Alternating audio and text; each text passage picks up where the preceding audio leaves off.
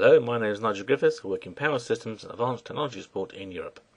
In this movie we'll be looking at the versioned workload partitions, which allows us to run AIX 5.2 and AIX 5.3, very old versions of AIX, inside a workload partition that's actually running on top of AIX7. And in this movie we'll be looking at migrating our versioned workload partitions from AIX 5 all the way up to AIX7 so that they're current. Now in the past, if we've moved AIX 5 into a workload partition, we actually had a bit of a dead end, but now with this AIX7 technology level 3 we have a new escape route. We can migrate them all the way up to the current version of AIX in roughly half an hour. Well, that's been my experience. Remember, with versioned workload partitions, they had private /user and /opt, because in there was the AIX 5 utilities and commands and libraries, and they'll still be like this after we've migrated them. So here are the steps. Firstly, we'll have to upgrade our global copy of AIX to 7TL3 or above, and any updates. I recommend that you upgrade your versioned workload partition software up to the latest level. At the time of creating this movie, that was version 1.1.2. Then I'm going to check the workload partition is backed up as normal. Have a look at those log files just to check that they're okay. I would personally make an extra backup, and we want to make sure that we can recover from that.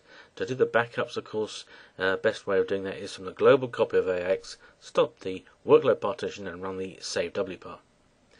Now you could actually practice this upgrade process by cloning your workload partition.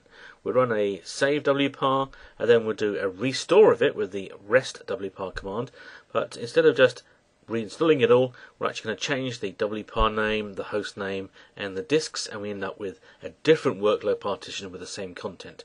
And we can practice the upgrade to make sure we're happy it's going to work.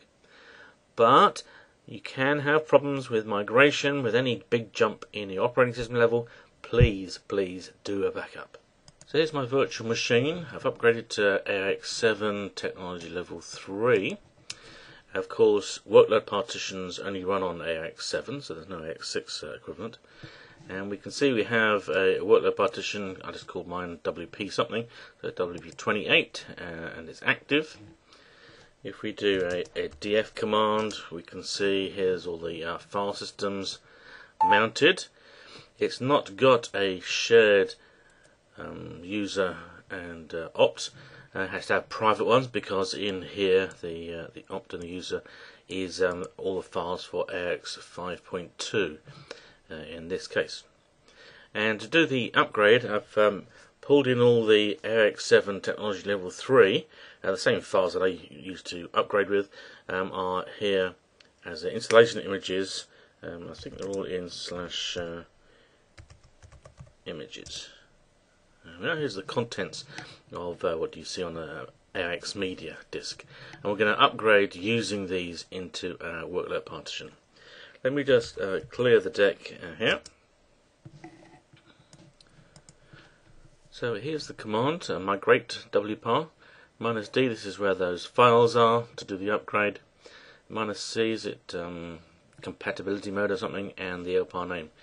Now if you upgraded AIX from TL2 to TL3, normally all your regular workload partitions you want to immediately upgrade as well. So there is a command to migrate all of them in one go. But of course with the versioned workload partitions, you probably don't want to do all of them at the same time, and you have to do them one by one. Remember, they're not just one TL back, they're actually AIX 5.2 or 5.3, so it's a big jump, and you may want to be careful with these.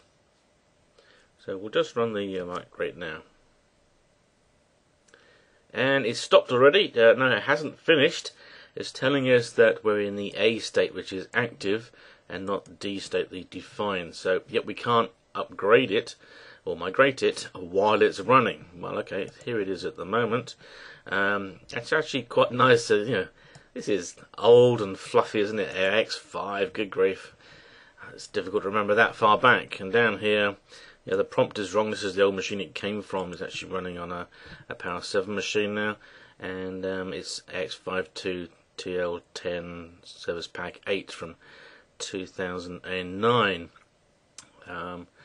But of course it wasn't functionally enhanced for about 4 years before that, so we're talking about an 8-year-old operating system. Okay, so all we have to do now, we're actually running it in here is we just need to shut this guy down, and we can either shut it down this way, or we could shut it down from the global copy of AIX. We'll just wait for a minute for it to do that.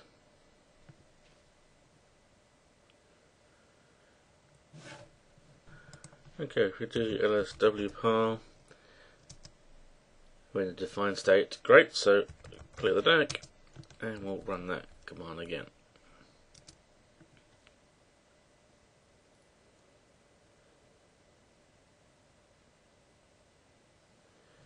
It's telling us that it's actually picking up these new images from here, and off it goes. I've actually got another virtual machine here, and this is an AIX 5.3 one, and it's defined state, and I actually put the files in a slightly different directory, but apart from that it's all the same. And we'll actually do the migrate here as well, and we'll see who's going to win. Is the AIX 5.2 upgrade going to happen faster than the 5.3 upgrade? Because we're upgrading it all the way to AIX7 technology level 3. We will have to be careful that we have test our applications that they're happy to then run at that level, or perhaps with them need upgrading.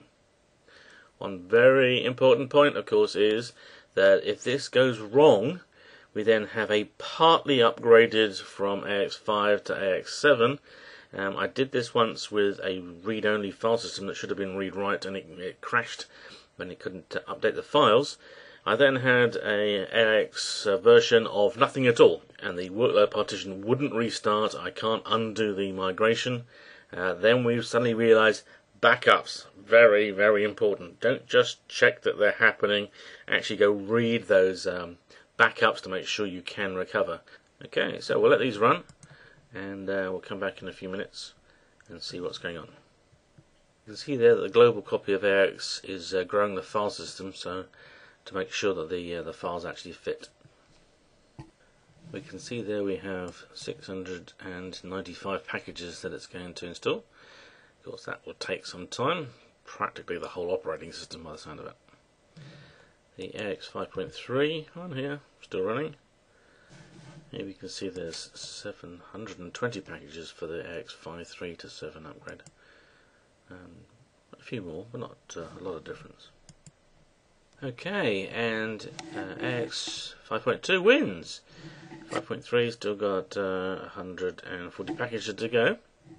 As told us here, successfully migrated. Okay, so the next thing to do is just have a little look. Oh, it's still there, and we'll start it up.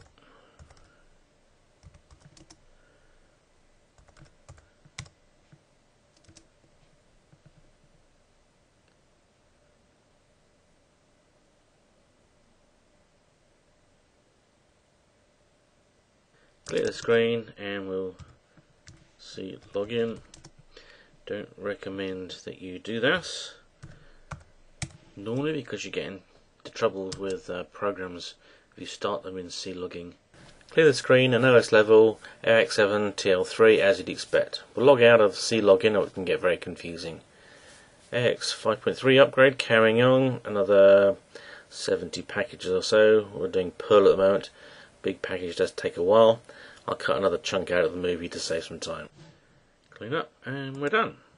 Okay.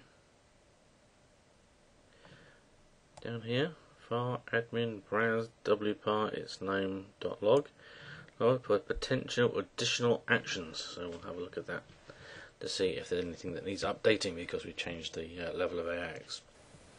Okay, it's finished, just like the 5.2, the 5.3 have AIX installed and upgraded. Okay, we'll just start it up. We'll complain here if there's anything wrong. And it's up and running. So after we've done the migration, I'd recommend that you do another backup. That will save you having to go through the loop again if you make some ghastly mistake on the machine. Then there's that log file that we see as part of the output, and there's the name of it. The name is the name of the WPAR. Fairly large file. My one was 11,000 lines. I guess we could strip out a lot of that because it's just the update packages going in. You're looking for the other stuff. Then you need to regression test your applications. They were running on AIX 5, 2 or 3, and now they're running on AIX7 TL3. And although we got binary compatibility, so we should be okay, I just want to make sure that they're happy with the new versions of the libraries, for example, in AIX. Well, that's it for migrating AIX 5.2 and 5.3 workload partitions up to AIX7, so you can carry on running them into the future. If you like this movie, go and find some more YouTube movies on youtube.com user nigelargriffiths. I also tweet on the Twitter account Mr_nmon, and I run a blog, the AIXpert blog. You can use it tinyurl.com AIXpert to find that.